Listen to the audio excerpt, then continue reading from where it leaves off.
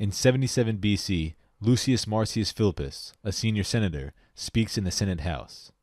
At that time, however, Lepidus was a mere brigand at the head of a few camp followers and cutthroats, any one of whom would have sold his life for a day's wages. Now he is a proconsul with military power, which he did not buy, but which you gave him, with subordinates who are still bound by law to obey him. The most vicious characters of every class flock to his standard, inflamed by poverty and greed, driven on by the consciousness of their crimes, men who find repose in discord, disquiet in times of peace. Etruria is aroused, as well as all the other smoldering fires of war. The Spanish provinces are stirred to revolt. Mithridates, who is close beside those of our tributaries from whom we still receive support, is watching for an opportunity for war. Meanwhile, on the eastern side of the Mediterranean, Mithridates prepares for war. He had several Romans in his entourage and retrained his men in the Roman fashion, mustering a force of 120, possibly 140,000 infantry, 16,000 cavalry, and 400 ships. In addition, Mithridates had planned several marriage alliances with the Ptolemies and Scythian chieftains, as well as making an alliance with Sertorius in Spain. By 75 BC, the political giant Gnaeus Pompeius Magnus was sent to Spain to assist Quintus Caecilius Metellus Pius against Sertorius, who had created his own version of the Roman government in Spain. The war was going poorly, and Pompey, in dire need of help, requested it from the Senate. The consul Lucius Aurelius Cotta speaks in the Senate House. You have elected us to the consulship, Romans, at a time when our country is in dire straits at home and abroad. For our generals in Spain are calling for money, men, arms, and supplies, and they are forced to do so by circumstances, since the defection of our allies and the retreat of Sertorius over the mountains prevent them from either contending in battle or providing for their necessities. Armies are maintained in Asia and in Cilicia because of the excessive power of Mithridates. Macedonia is full of foes, as is also the sea coast of Italy and of the provinces. In the meantime, our revenues, made scanty and uncertain by war, barely suffice for a part of our expenditures. Hence the fleet which we keep upon the sea is much smaller than the one which formerly safeguarded our supplies. In 74, Nicomedes IV of Bithynia died. Leaving no heir to his throne, the Romans annexed Bithynia. This accelerated the invasion plans of Mithridates. A year later, in 73, Mithridates, before invading Bithynia, gives a speech to his men. After thus setting forth the cause of the war, he dwelt upon the composition of his army and his apparatus, upon the preoccupation of the Romans, who were waging a difficult war with Sertorius in Spain, and were torn with civil dissensions throughout Italy. For which reason, he said, they have allowed the sea to be overrun by pirates a long time, and have not a single ally, nor any subjects who still obey them willingly. Do you not see, he added, some of their noblest citizens at war with their own country and allied with us? By the time Mithridates invaded Bithynia, Rome was effectively at war on three fronts. They had the war in Spain against Sertorius, against pirates in the Mediterranean, and in southern Italy with the revolt of Spartacus in 73. Rome also had issues with the Thracians raiding the province of Macedonia.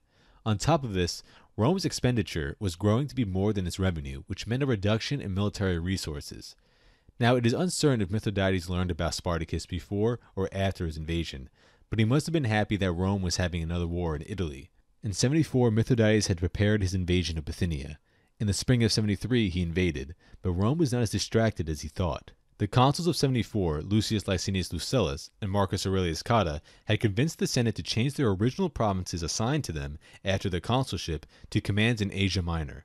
Lucullus was assigned originally to Cisalpine Gaul, but with the death of the consul of 75, Lucius Octavius, in early 74, Lucullus exerted great pressure to have his command changed to Cilicia. Lucullus then raised his own army and went to Asia, knowing full well he would have the command against Mithridates should he invade, which by this time was a growing concern. Lucullus also received the former armies of Fimbria and Servilius Caesaricus, and he also probably received the province of Asia. Cotta was also originally assigned another province, which one is unknown, but he was assigned Bithynia in replacement of the previous governor Juncus. By early 73, the proconsuls were in the field awaiting Mithridates. Mithridates no doubt questioned whether or not the Romans were as weak as he thought, when the news arrived that two armies awaited him. Lucullus was on the move, moving troops around Western Asia. He was reported to have encamped in Phrygia, but Mithridates knew that Cotta and Lucullus were not on the best of terms. He sent his commander Diophantos, son of Mithrares, to protect his southern frontier by garrisoning Cappadocia, with orders to attack Lucullus if he tries to invade Pontus. Mithridates marched his massive army through Paphlagonia and Galatia and arrived in Bithynia in 9 days, which means he marched his army at around 20 miles a day, which is impressive for such a large force, which was around 140,000. At the same time, he sent a fleet from Sinope to the coast of Bithynia, under the command of Aristonicus, to make sure that the fighting did not reach Pontus. Aristonicus was able to convince Heraclea Pontica to join Pontus and provide them with triremes as well as supplies. Meanwhile, Mithridates advanced into Bithynia. Cotta, who was at the Bithynian capital Nicomedia and had relatively small forces, retreated to Chalcedon at the mouth of the Bosporus, leaving Bithynia open to Mithridates. Appian describes Cotta as a man who was unwarlike or completely weak in warfare, and Mithridates most likely knew this. His goal was to neutralize Cotta so that he could focus on the more experienced Lucullus. Cotta sent his naval commander Publius Rutilius Nudus with the land force to occupy a position near Chalcedon, but was defeated by Mithridates and driven back into the city. But Cotta and his men in a panic sealed the gates. Nudus had abandoned his soldiers, most of whom were killed. The king's infantry were led by Bastarnian infantry, whose home was north of the Danube. On the same day, Mithridates' fleet reached Chalcedon, which captured 60 Roman vessels. Cotta and Nudus remained barricaded inside the city. So the first engagement with Mithridates went badly for the Romans. Realizing Cotta was no threat to him, Mithridates began reorganizing the territory of Bithynia. Most of the major cities either willingly or forcibly joined him. Around this time, a representative of Sertorius, Marcus Marius, who was serving as Sertorius' quaestor, representing himself as an official of the Roman government, had arrived with troops. This became useful for Mithridates when he invaded other Roman territories. He acted as a subordinate to Marcus Marius when it suited him, so that the Roman cities would surrender freely. Mithridates fulfilled his end of the bargain by sending 40 ships to Spain to join Sertorius. However, Sertorius died in 73/2 before they reached there, and so they most likely turned back. A legate of Lucullus, Lucius Valerius Triarius, was sent to the Hellespont to intercept them upon their return. Triarius was praetor in 78. The following year, he was sent to Sardinia in pursuit of Lepidus. By this time, he was Lucullus' naval commander. By the summer of 73, Mithridates had Bithynia under his control, as well as his fleet had access to the Mediterranean. He had defeated the proconsul Cotta, and so things were looking good for the king. However, the king's success will start to trend downwards. Lucullus began to send Roman detachments all across Asia Minor, engaging various Pontic forces.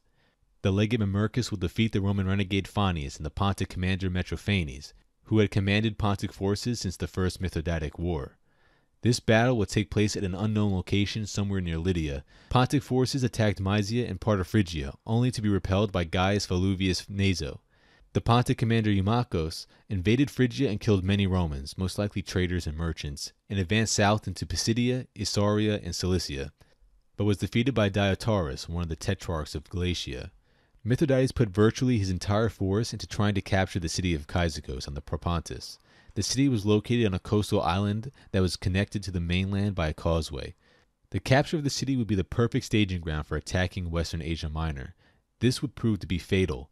Mithridates had been overly optimistic by his success at Chalcedon and possibly his alliance with Sertorius, plus the Cyzicense force, which was part of the Roman forces at Chalcedon, had been defeated when Cotta closed the gates. Lucullus moved in quickly, and instead of engaging the massive Pontic army, he decided to siege Mithridates, which lasted until the beginning part of 72. Mithridates besieged Cyzicus from the north at the mountain known as Arctonissos. He also set up ships at the seaward side that would be used as troop platforms. With the siege ongoing, the winter months became harder for Mithridates to maintain the siege. Supply ships eventually stopped coming in, and the troops began to suffer from famine. He sent his cavalry, since they were useless in the siege, along with some troops and baggage animals east along the coast of Bithynia. However, Lucullus caught wind of this, sent a detachment, and eliminated the force. News then reached Mithridates that Sertorius had been slain in Spain, which meant that Rome was now free from the west. Mithridates tried to regain the initiative by sending Aristonicus, his fleet commander, into the Aegean Sea with money to bribe the Romans, and probably to attempt to draw Lucullus away from Cyzicus. However, Lucullus was one step ahead. He got word of Mithridates' plan and captured Aristonicus before he even set sail, and since nothing else is heard of him, he was probably executed by Lucullus. The loss of one of Mithridates' most senior commanders was the last straw. Mithridates took his fleet and sailed to Parion at the west end of the Propontis. The land forces commanded by Hermios and Marius also headed west, but Lucullus intercepted them at the Granicus River and killed and captured many. Lucullus entered Cyzicus a hero. and games were celebrated in his honor, which were still celebrated in the 2nd century AD. Mithridates had lost the bulk of his troops during the events at Cyzicus and took his fleet back to Nicomedia. He left 50 ships behind, and they were sent into the Aegean Sea under 4 commanders, Marius, Alexander, Dionysios, and Isodoros. Lucullus pursued the fleet, capturing first Isodoros and executing him at Troy. Then the rest of the commanders were found near the island of Lemnos, where Marius and Dionysios were killed and Alexander captured and used in Lucullus's triumph a decade later. Any hope and optimism that stemmed from Mithridates was now vanquished. Now Mithridates was by no means done, but this was the last serious threat that he posed. At Nicomedia, Mithridates had about 100 ships left. There was still no word on the whereabouts of the ships that were sent to Sertorius. The goal now was to defend Pontus while he recovered. Lucullus was in pursuit. Wasting no time, he sent his legate Voconius to block Mithridates' retreat into the Black Sea, but Voconius was being initiated into the mysteries on the island of Samothrace, and got there too late. Mithridates had escaped with his ships, but Mithridates got caught in a terrible winter storm. He lost 60 to 80 ships. He landed at Heraclea. From there he installed a garrison and continued on to Sinope and then to Amisos, organizing the defense of his kingdom as well as seeking support. The loss of the bulk of his fleet effectively put an end to Pontus being a naval power. Lucullus knew this when he declined the Senate's offer to send funds for a fleet. The victories gained by Lucullus led the Romans to believe that the war would come to an end, but Lucullus, who had been dealing with Mithridates since the first war, knew better. Lucullus knew that he would have to invade Pontus, but first to recover Bithynia. One by one the cities fell, most welcoming the Romans freely. Cotta finally felt confident to leave Chalcedon and move to Nicomedia, but remained about 20 miles from the city while it was being retaken. By the summer of 72, Bithynia was back under Roman control, and Nicomedia became the main headquarters for Lucullus. In the meantime, Mithridates was trying to find new ways to continue the war. He requested support from Scythian chiefs. However, Diocles, the man he sent to secure their support, defected to Lucullus. He sought support from his son-in-law, King Tigranes II of Armenia, who had ruled there for over 20 years, and his son Machares, who was governor in Cimmerian Bosporus. But neither of these men responded in a timely manner. He requested aid from Parthia and was rejected. With no support, Mithridates retreated to Cabira, where he did not give up, but raised a force of 40,000 infantry and 4,000 cavalry. Meanwhile, Lucullus, Cotta, and Triarius met at Nicomedia, the new headquarters. It was decided there that an invasion of Pontus would be undertaken, as well as news had arrived. The ships that were sent to Sertorius were spotted somewhere near Crete. Triarius was to take the fleet and block the entrance to the Hellespont, to keep the ships from entering the Black Sea. In the autumn of 72 or late spring of 71, the ships that were sent by Sertorius appeared south of the Hellespont, where they were defeated off the island of Tenedos. Cotta was sent to take Heraclea Pontica, but Cotta was failing to take the city. Memnon, a local, documented the event in detail. He writes, Cotta, who was encamped near Heraclea, did not attack the city with his whole army, but sent forward detachments, some from the Romans and many from the Bithynians. But as many of his men were injured or killed, he constructed various siege engines, including the Tortoise, which rather alarmed the defenders of the city. He brought this forward in full force against a certain tower which seemed susceptible to damage. However, after 1 or 2 blows, not only did the tower remain standing, but the head of the battering ram was broken off. This restored the spirits of the Heracleans, but disheartened Cotta, who worried that the city would never be captured. The next day Cotta brought the siege engine again, but without success, so he burnt the engine and beheaded the men who had made it. Leaving a guard by the walls, he decamped with the rest of his army to the so-called plain of Lycaea, which gave him plentiful supply of provisions. From there he laid waste the entire territory of Heraclea, causing great hardships to the citizens. After ravaging the countryside, Cotta again attacked the walls, but he saw that the soldiers were reluctant to press the siege, so he led them away again from the walls, and sent to Triarius, asking him to come quickly with his triremes, and prevent food reaching the city by sea. Triarius took the ships which he had with him, and 20 Rhodian ships, making a total of 43 ships. He crossed into the Euxine Sea and informed Cotta of the date when he would arrive. On the same day as Triarius' squadrons of ships appeared, Cotta brought his army up to the walls. The Heracleans were alarmed by the sudden arrival of ships. They put 30 of their own ships out to sea, though even these were not fully manned, and the rest of the men turned to defending the city. Eventually the ships from Heraclea were routed, and they were forced to flee back into the city. Cotta also moved up the land army to renew the siege. Triarius' ships took up station on each side of the harbor, so as to prevent supplies of food reaching those inside the city, and the city was gripped by such a severe famine. Cunocorics, the royal governor, was dismayed by these disasters and decided to betray the city to the Romans. Purchasing his own safety by the ruins of the Heraclians, Cunocorics did not approach Cotta, whom he regarded as oppressive and untrustworthy, but he made an arrangement with Triarius.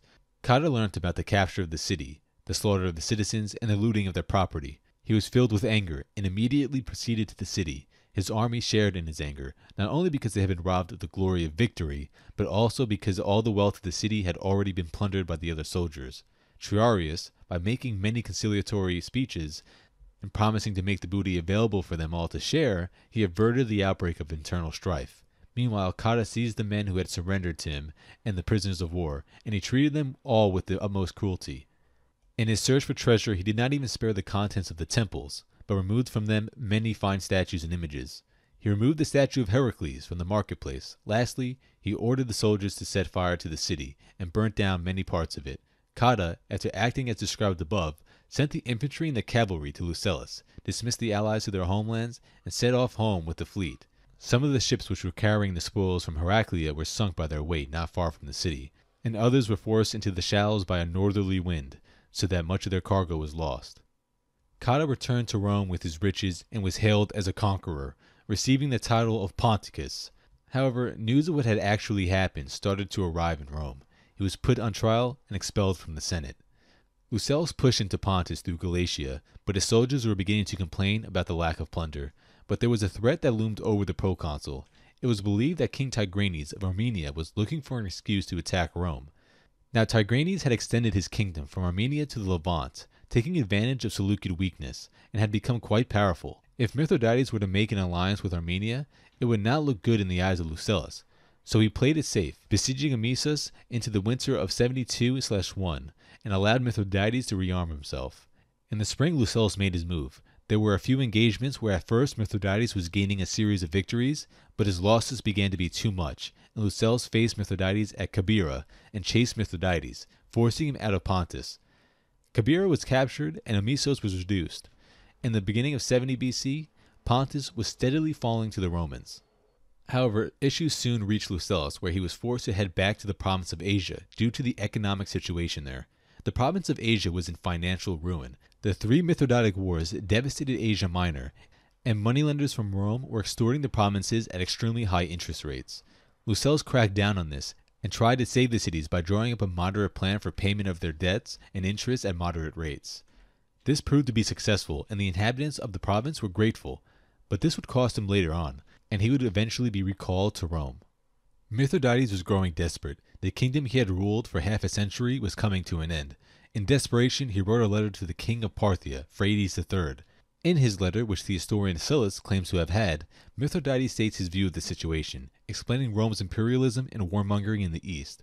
He claimed that the Romans held the Parthians in contempt, and that it was only a matter of time before they were at war with Parthia. King Phraates III rejected his request for help. Only Tigranes could provide any real assistance, so Mithridates fled east into Armenia, but not before ordering the executions and exile of many of his family members. This is because Machares, the ruler of Bosporus and the son of Mithridates, had defected to Lucullus. Tigranes had granted refuge to Mithridates, but only out of arm's reach. He did not allow Mithridates into his court, and this was an attempt by Tigranes to keep Armenia neutral. Lucullus feared an alliance between Tigranes and the king of Pontus, so he sent his legate and brother-in-law, Appius Clodius Pulcher, to Tigranes. Claudius told the king to hand over Mithridates so that he could be used in Lucullus's triumph, and if he failed to do so, that Rome would declare war. Tigranes, who was probably stunned by Claudius's ultimatum and arrogance, told Claudius that he would not hand over Mithridates and that he was ready to defend his kingdom. Lucullus received his reply, as well as a reported second letter which stated the imminent invasion of Asia. This was probably a fabrication, and it gave Lucullus a justification to invade Armenia. Lucullus invaded, but back at Rome there was opposition. The Romans believed that Lucullus was warmongering and seeking unlimited command and riches. He crossed the Euphrates and routed King Tigranes near his new city, which was still being built, Tigronakerta, and Lucullus captured the city, reducing it to a village. King Tigranes finally allowed Mithridates into his court, and the two began to discuss strategy. Mithridates again reached out to Parthia, and Lucullus did as well. But political support started to run out, and Lucullus's offensive stalled. By the end of 68, Mithridates was able to invade Pontus. Lucullus' governorship of Asia had expired and wasn't renewed, and Lucullus planned to attack the Parthians, but could not due to mutinous troops. Lucullus had left a garrison of 6,000 men in Pontus under 3 of his legates, Hadrianus, Sonatius, and Triarius. He ordered the Pontic garrison to rejoin him so that he could begin attacking the Parthians, but when they refused to do so, Lucullus instead invaded northern Armenia, where he gained a victory. He then returned southward to Nisibis, where he wintered there. However, during the same time, Mithridates had invaded Pontus and scored a series of victories against the Romans. Mithridates decisively defeated Hadrianus, and Triarius lost 7,000 men. However, Mithridates was wounded several times during the battles. Hadrianus was able to escape, and Triarius also managed to flee, but his troops mutinied, and Lucullus, who arrived from northern Armenia, had to hide Triarius from his men. The end was near for Lucullus. His victories fell short of completion. His invasion of Armenia was looked down upon by some as being unnecessary. With each exploit brought frustration back at Rome. When commissioners arrived from Rome to organize the province of Pontus, they were surprised to find that it was not even under Roman control. The Equestrians wanted him removed because of his efforts in Asia. By 67, Lucullus was superseded in his provinces, and his Mithridatic command was replaced by the consul Galabrio under the Lex Gabinia. His brother-in-law, Clodius Pulcher, who was serving under Lucullus, had aroused mutiny within his ranks. Because of the defeat of Triarius and the rest of the Pontic garrison, because of the mutinous legions and waning political support, Lucullus was forced to remain inactive while King Tigranes and Mithridates recovered their kingdoms. It will not be until Pompey Magnus receives the Mithridatic command in 66 that the Third Mithridatic War will come to an end. If you want to know how the Third Mithridatic War ends, you can watch my other video, The Life of Pompey Magnus Part 2. In the beginning of that video, I discussed his Mithridatic command as well as his organization of the East. Lucullus remained in Pontus until Pompey's arrival, only for Pompey to undo everything Lucullus had done, which included edicts and provisions for his supporters. Afterwards, he returned to Rome, where opposition blocked his triumph until 63. But in 63, Lucullus celebrated his great triumph. Mail-clad horsemen and scythed chariots, 60 members from the court of Mithridates, as well as a life-sized gold statue of the king himself, said to be 6 feet tall. Wagons filled with precious stones, gold, and silver were hauled on display. 110 bronze-beaked ships were carried during the procession. Lucullus then had a great feast in Rome and the surrounding area. He then retired from politics, only to come out of retirement a few years later to wreak his vengeance on Pompey Magnus by successfully blocking the ratification of his eastern acts with the help of men like Cato the Younger and Metellus Creticus. He would go on to remain a powerful figure in the Roman Senate until 59 BC, and after that preferred living life as a private citizen, where he earned a reputation for his gardens, parks, and lavish dinners. He was also an historian, writing a history of the social war, written in Greek, was still read in the Plutarch's day, which was the 1st and 2nd century AD. He collected art, possessed a magnificent library, and loved intellectual discussions. Cicero will dedicate his second book on the academics to Lucullus, and the work is actually called Lucullus, but today we call it the Academica Priora. And that's the end of this video. I hope you enjoyed it. Thank you.